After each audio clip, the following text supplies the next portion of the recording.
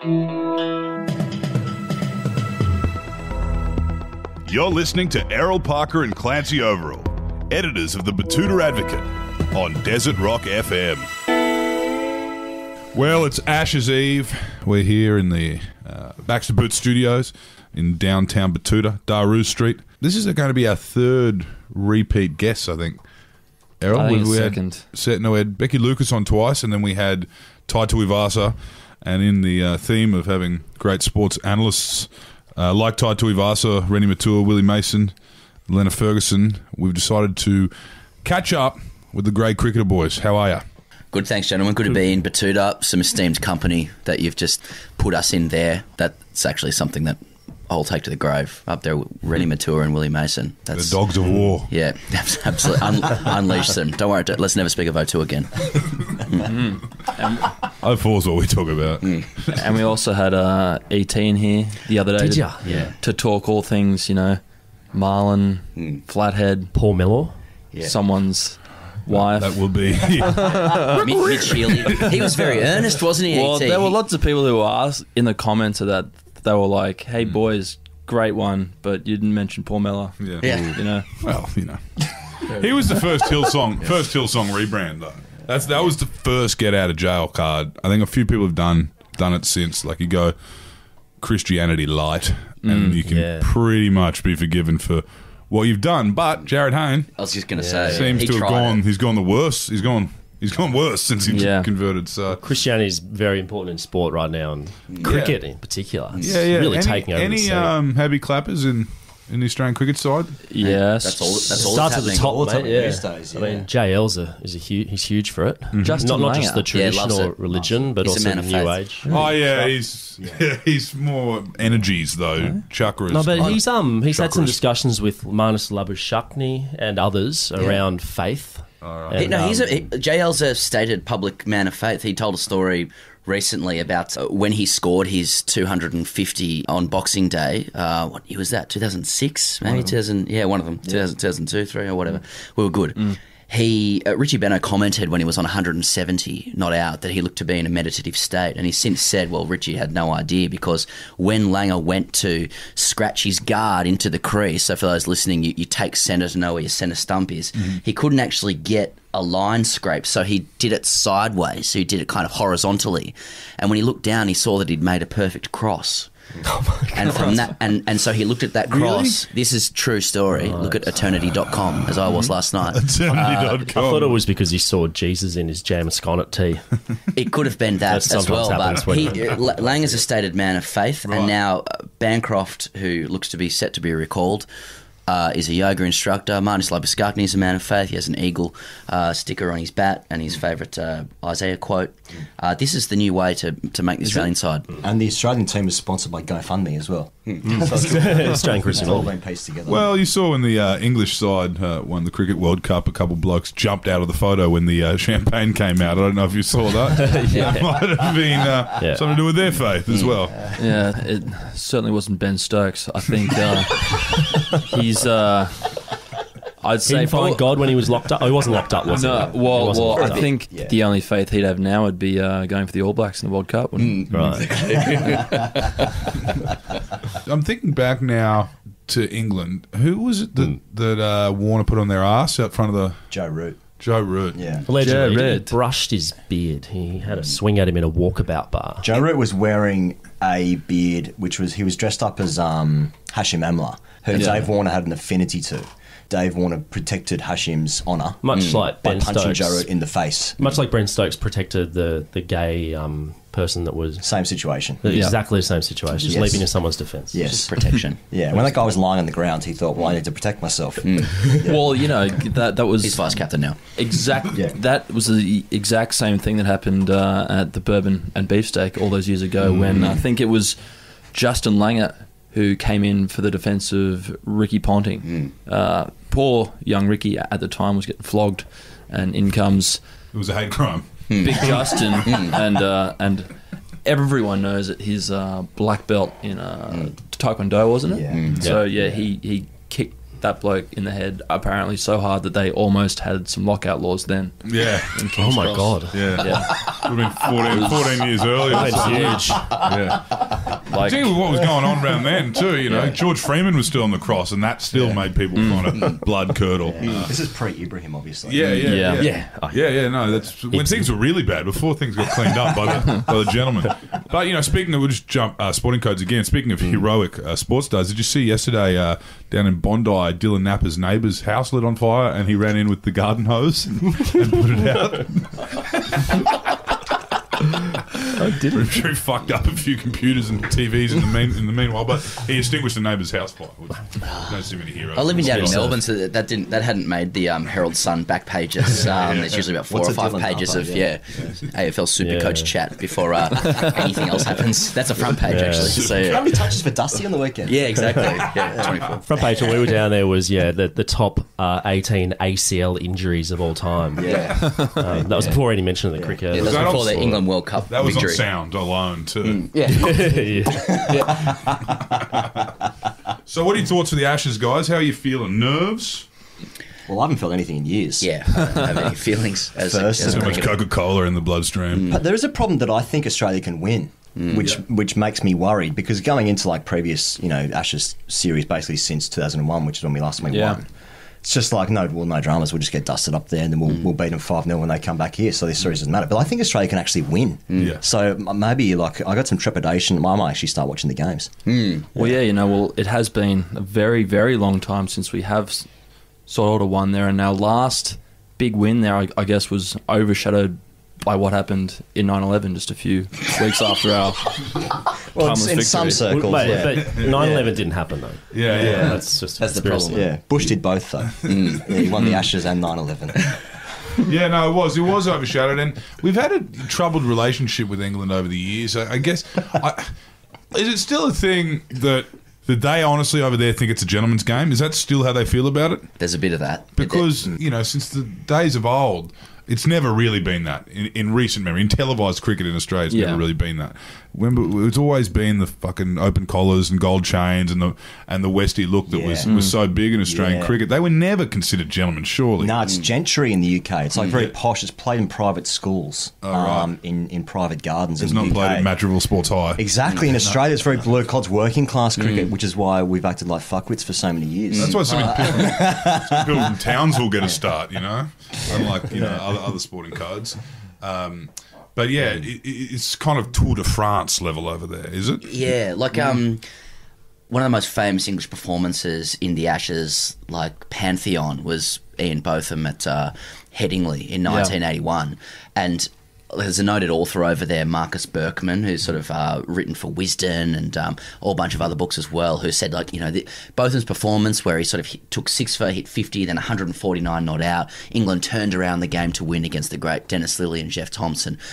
It's like the bedtime story for children over there. That's how it's got a very pure kind of feel over there. It is the gentleman's game. Yeah. It's just when you go back to look at that game, you actually learn that Dennis Lilly bet on England to win that game.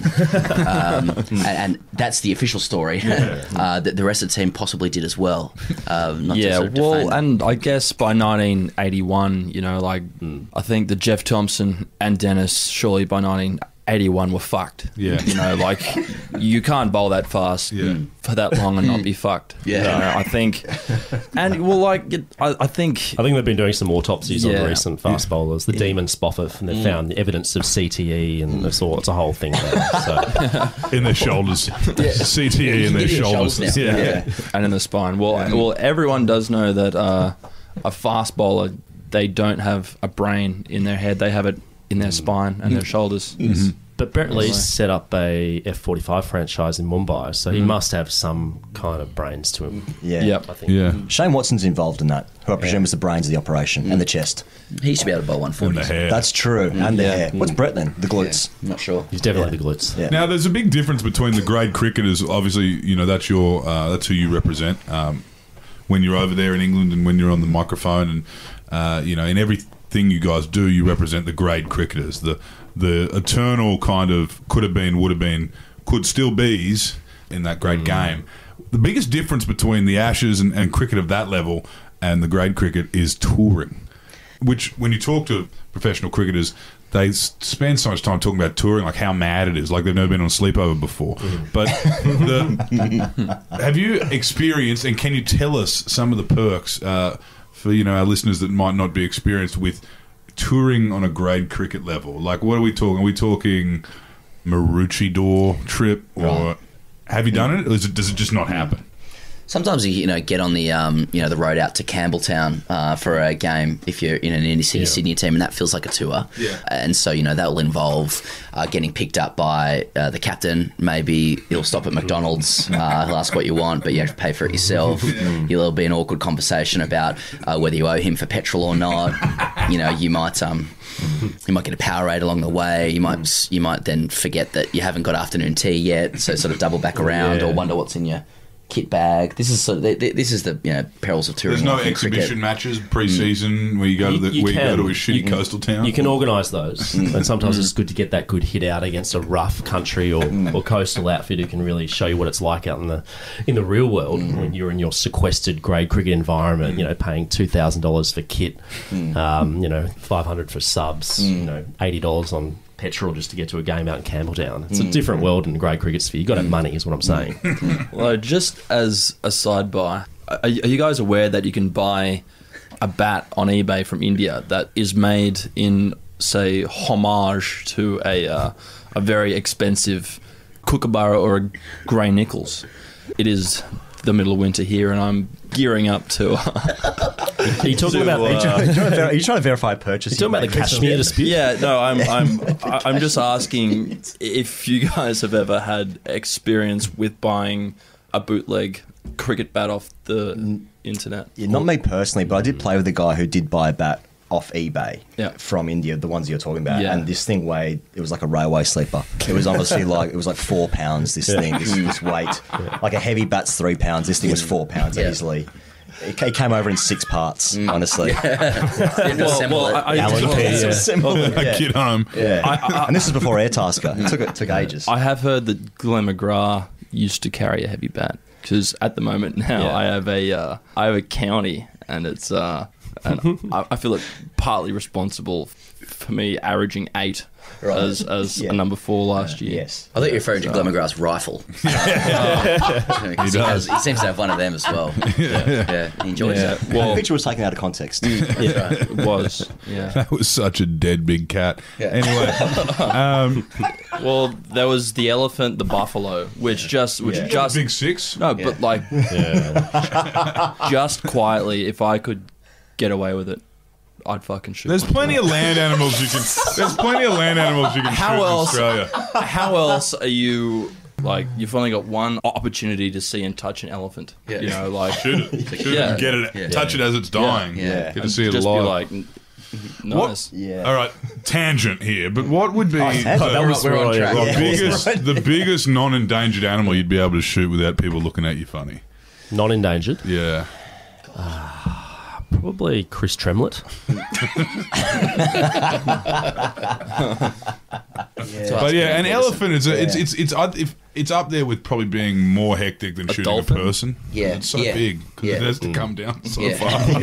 It's like shooting down a plane. You shoot down an elephant. You can shoot heaps of people in various countries if you need. Yeah. You know what I mean? If you need to. Yeah. Shooting a dolphin, they've all got personality. It's, Yeah. Anyway, Commercial moving airlines, on. Ukraine. Because he has moved on, and so has the Australian media cycle. So we'll move on from that particular holiday. Tell us what you're thinking about the Ashes. Yeah, sorry.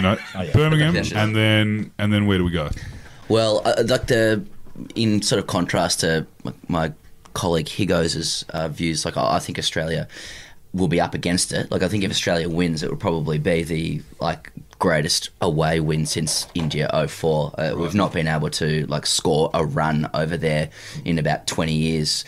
That's due to some fundamental technical issues that have essentially been installed by Greg Chappell and his demonic system. So 3 or 4 guys are going to have to very much surprise us for Australia to get on top of England. They know how to play over there.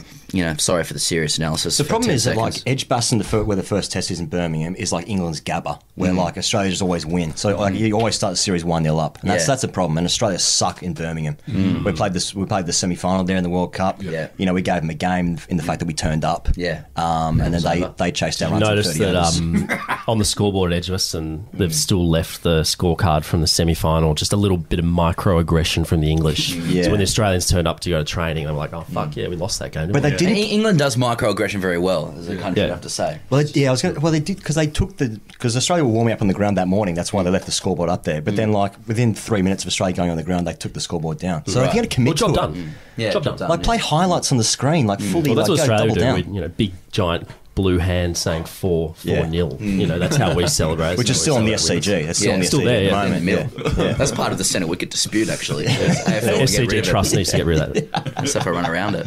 Yeah. But yeah, Australia can't score a run really, so something's different's going to have to happen. But we have a good pace attack. But so do England. And also, the issue, yeah. England can't score runs either. I mean, Yeah. in one days they can, but we saw what happened with them against Ireland the other day. I mean, they won, and they needed to win that because it would have been a horrible embarrassment at the Ashes. But fuck me, that was a game. A lot of wickets tumbling. I think it's just a problem globally with batting. Nobody can bat anymore in cricket, which people think that's a technical issue. I think it's a climate change issue. Really, warming. it's a global Yeah, warming I has think- affected wickets. It's an attention Because issue. it's just Yeah. too hot out there in the Yeah. T20. That's right. And, if Shorten brings that meaningful Yeah. climate change policy, but he pitches it differently to the electorate. If he says, I will guarantee us 600s at the Ashes and address climate change, he's the Prime Minister. You should have 100%. just said 6 tons of the Ashes. 6 tons. That's really all you should have said. Now, that is an issue that you hear from dribblers, is that these kids are being taught to hit 50 immediately from day one. Yeah. And in fact, in some age groups, I can't remember, you're not allowed to hit over 50 because it's kind of, Not allowed it's all to, that yeah. everyone gets a prize kind of Yeah. attitude where you know, Yeah. if kids are, because there's always that kid who can fucking really play cricket and he discourages a lot of other kids. Yeah. Well, but that's the kid that should get to the top because he's hungry. Yeah. That kid fucking I think earned that's it. a fucking dumb rule because you have these kids who can hit 50 in no time flat, but you're not going to come in and say, oh, you've been taking too many wickets, we're going to take you off. You've got these people who take 8 for 6, and then and then those poor other kids get an over and a half each, and then this guy steams in again and gets the last 2 wickets. Great point. And it's like, Let them bat. everyone go home. Yeah. Everyone's had some form of humiliation as a youngster. I don't think that's in the same kind of realm as capital punishment. I think, you hear people of yesteryear talk about, I got the cane and did nothing wrong to me, and they're in prison greens and they're saying all that kind of shit. But you never hear someone saying, I stopped playing cricket when we versed Kyle from Muttaburra, who was 13 and got 300 against us. You never hear thanking that. Kyle for the life lesson. This is what's going to be like in the workplace, in relationships. You're going to get alpha at some point. You need to fucking learn right now. Yeah. Has anyone here ever received a mercy rule in any capacity? No, I've inflicted one, but I've never AFL under 12s. But I've never been on the other side.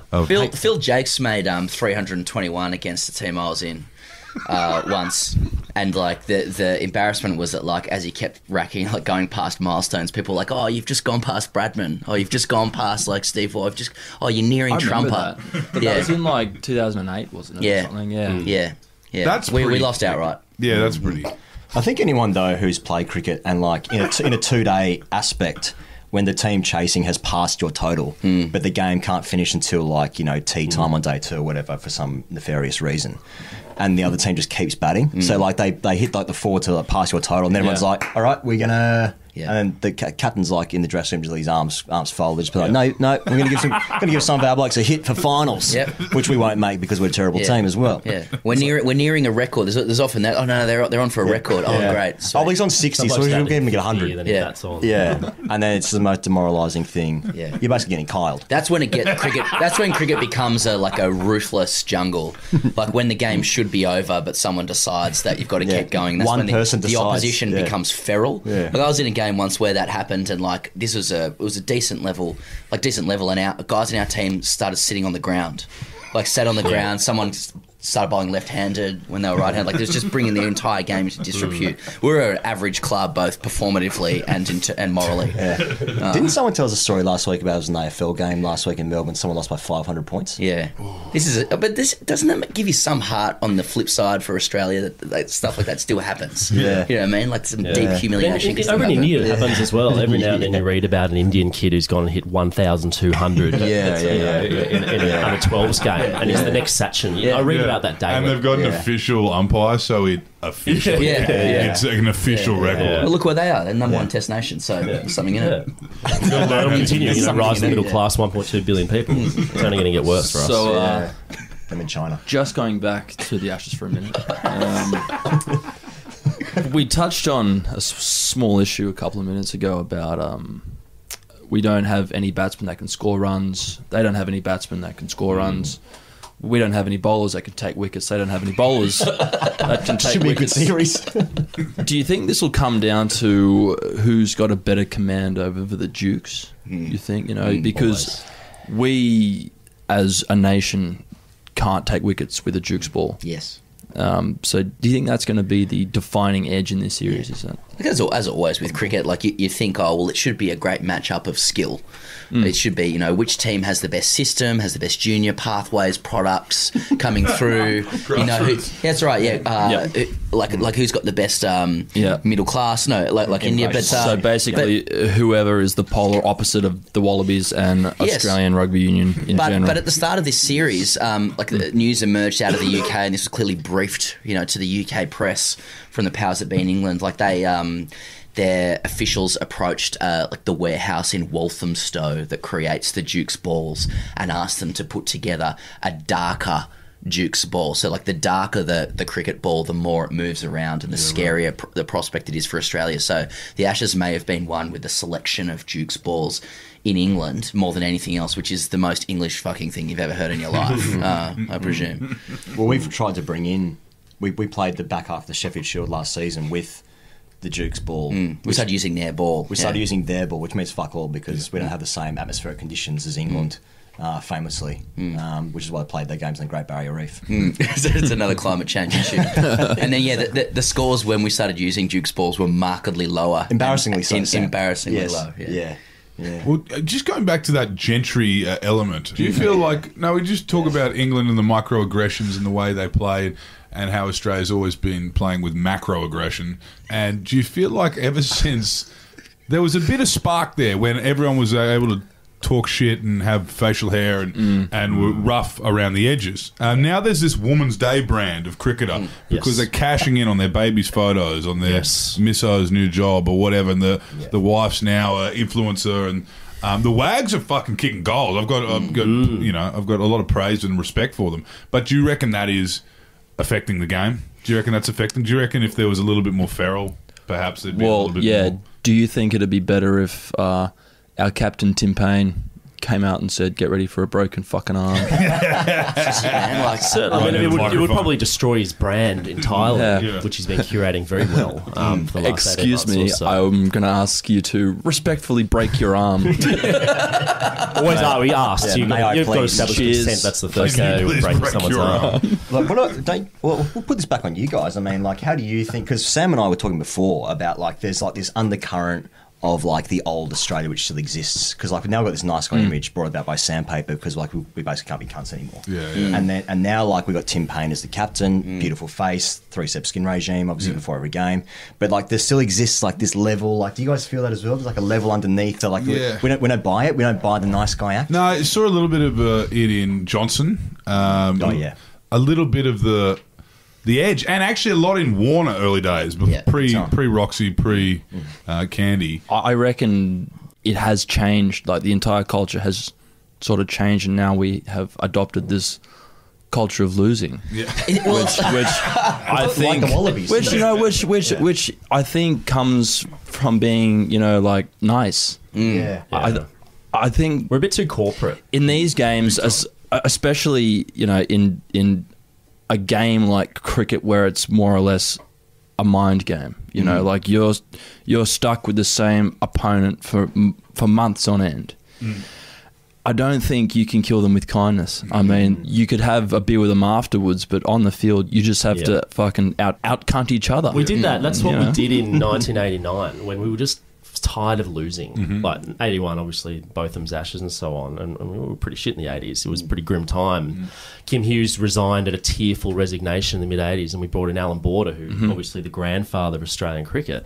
Went over in 89 to England. We flew business class. Booney drank 52 beers. This was this new masculinity, and we were just there to balls win. out. Balls out. We weren't going Yeah. home without a victory there. And then that lasted for many, many years until really 2005 when things started kind of teetering. Frosted Tips era. Frosted Tips came in. Frosted Dawson Tips. Creek was just Exactly. finishing. Yeah. And I think that was around the kind of metrosexual wave as well, Yeah, the millennial skinny man. jeans, So it kind of ties in with social trends too. Yeah. The decline of the man, really, the Australian but also, I wouldn't necessarily say that either, because for everything we said, and Errol just said there, where you can't kill them with kindness on the field or after.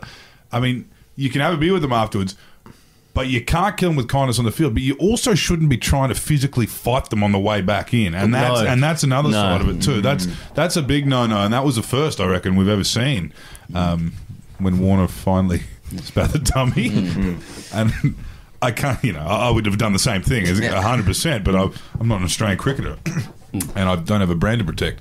But The thing is, we've always had identity issues. yeah. Which obviously goes back to reckoning with our, Indigenous genocide and stuff. Like Australia's never known who they are, and so we always have to have an angle. Stuart Broad made a comment the other day that, when Ricky Ponting was in charge, it was like, never look at the opposition, never look at England. We want to create a warrior image. When Michael Clark was there, it was get ready for a broken fucking arm, and now it's like, take your shoes off and walk around the ground barefoot. We're yoga instructors. We're muscular Christians now. Apologise for everything. Yeah, exactly. Apologising. Guys are getting selected based on their kind of love relationship with Justin Langer. We're still confused, and yet beneath the surface, you just feel like that anger is there. It's only going to take one or two collapses, and the calls for Lehman will come back. We were at our heyday when Trevor Hons had to hide his car whenever he posted, his team. Inevitably there'd be like a fast bowler in the wings, like your Gillespies, your Caspers, who would go to his car and kick off a side mirror or something. It was inevitable. But now you've got Stark, who is going to miss out on the first test. What's he going to do? He'd go back to the hotel room and just go, oh, bummer. Play Fortnite. Stranger Things 2 and 3. Even the dressing room, though, is a very confusing time. Pez, you were just saying about how, in the dressing room, you got Cameron Bancroft, certified yoga instructor. Yeah, Cert 4. Labu has got an eagle on his bat, referencing Isaiah from the Bible. Justin Langer, spirituality, and stuff. But also Steve Waugh's there. Yeah. So it's like those worlds colliding. It doesn't make any sense. To me, like the Australian cricket team's it's like two companies have merged, and it hasn't quite gone that well. They're two very different companies, different DNA. You got the alpha Steve Waugh side of things and the aggression, then you got the new age spirituality stuff, and they're just working through that merger at the moment. Yeah, kind of like SBS Viceland. Yeah, exactly. That's two brands that's coming Australian together. cricket. How do we, what are the synergies? What are the deliverables? Yeah. And are there going to be any layoffs? Yeah, Hopefully. and do we see any naked people? Hopefully not. But yes, it is. There is, but also we probably are. And we spoke about this last week with Marsden. There's probably a bit of misplaced nostalgia there as well, because things have been toxic in the past. Things have been very, very toxic. There's all that fucking Clark stuff that if you speak to anyone, any deep Gen Xers, they'll tell you that Clark was the worst thing that ever happened to Australian cricket. And, before that, there was something. People used to talk shit about Punter all the time. I think that kind of more importantly, he did one thing that every captain should, and he scored bulk runs. And winning, and I think winning and runs can override everything. I think behavioural issues. Exactly. I think that when you're winning, I don't think that people tend to care about these things. I just think when things get bad, that's when the fingers start to come out. And didn't Clark play his cricket like the way Australia wants to play their cricket, with like just chests out, Mitchell Johnson round the wicket, bowling at tail enders, bumping people.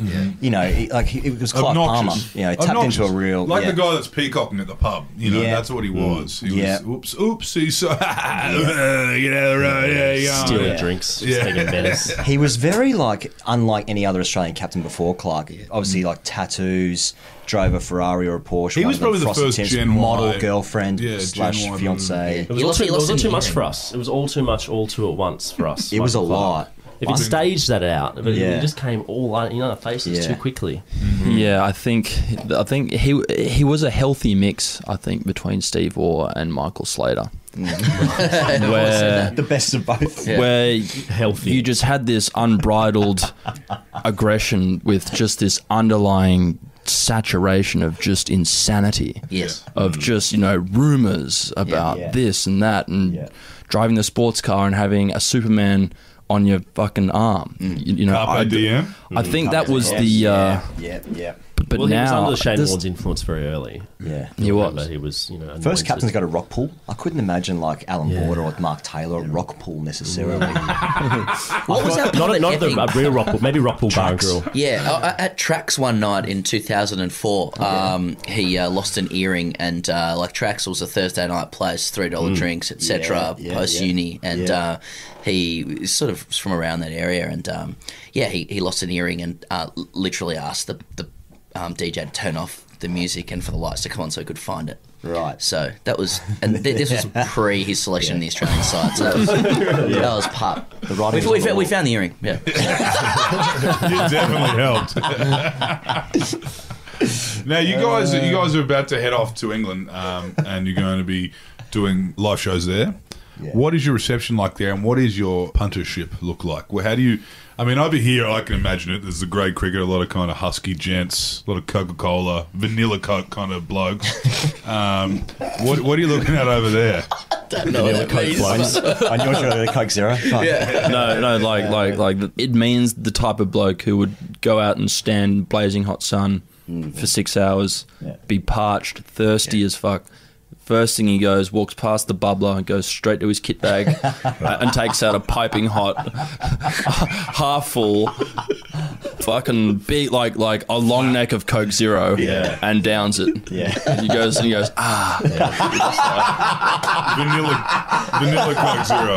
I play with so many guys. that is the type of rare human.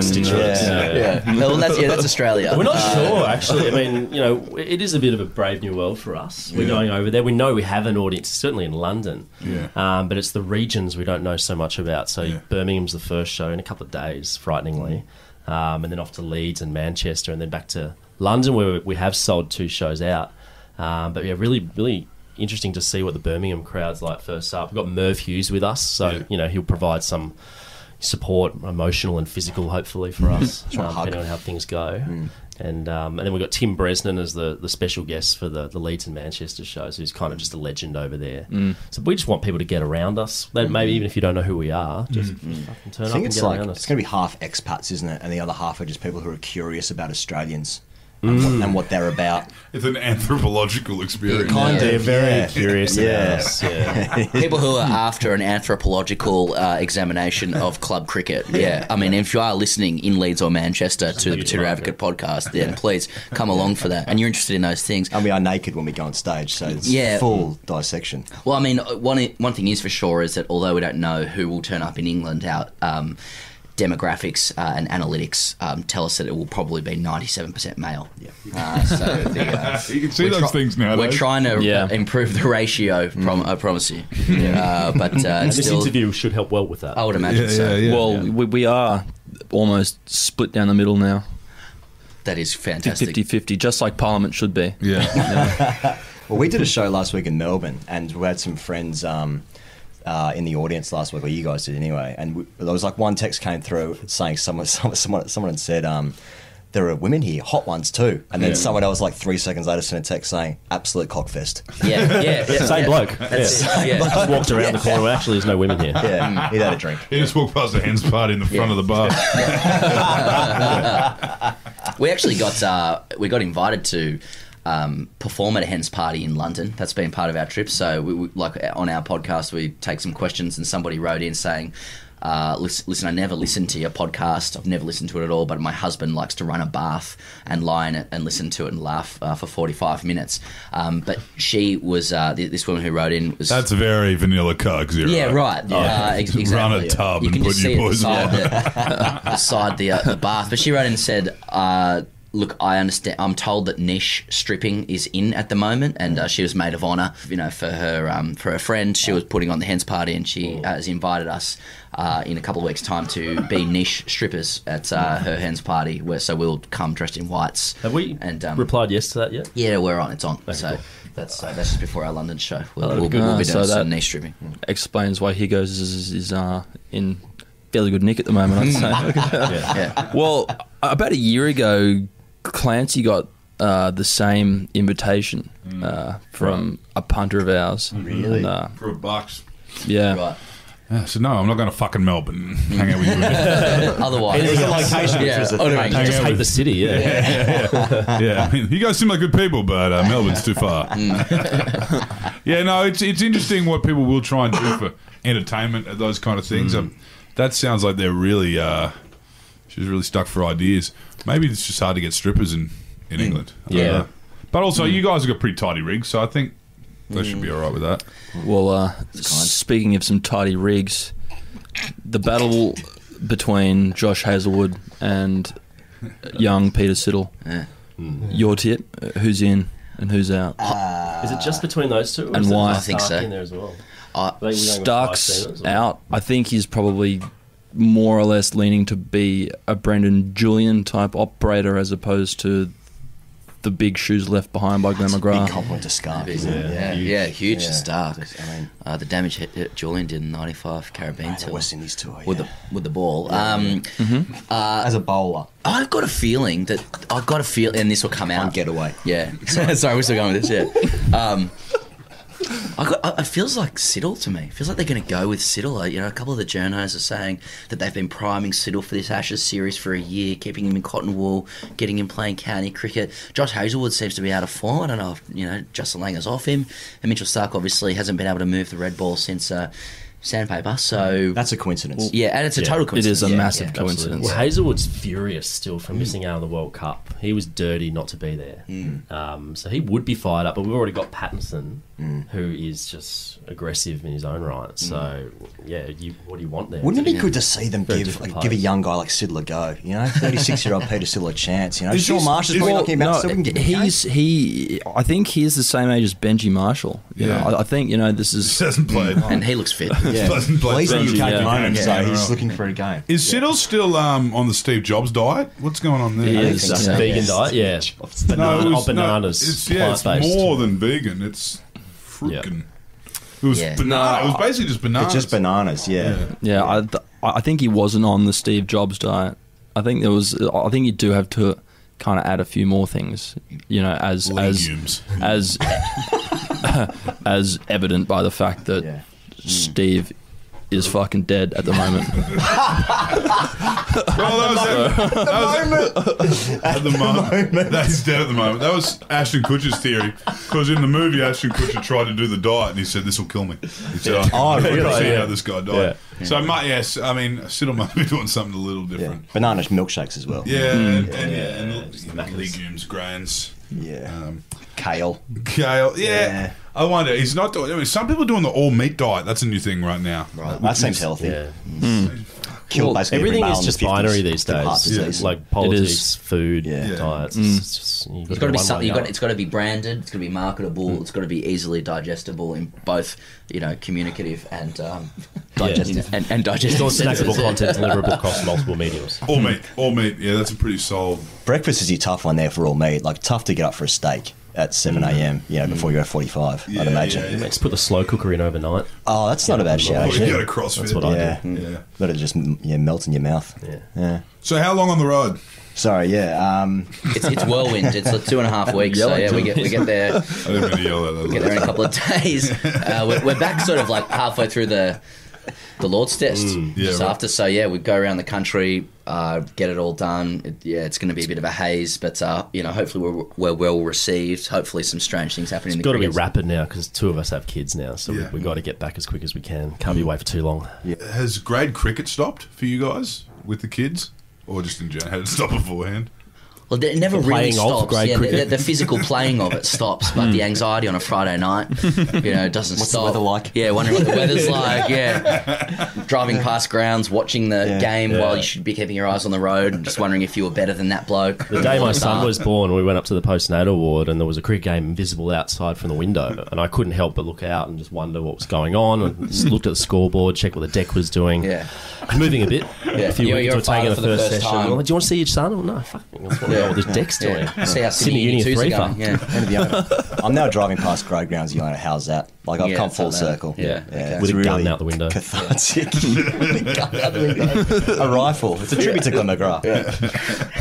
How's that shooting? Just some meta stuff. He was in a bad place. South Africa. Thanks for joining us, guys. I hope you enjoy that horribly bad place you're about to go to, which is Birmingham. And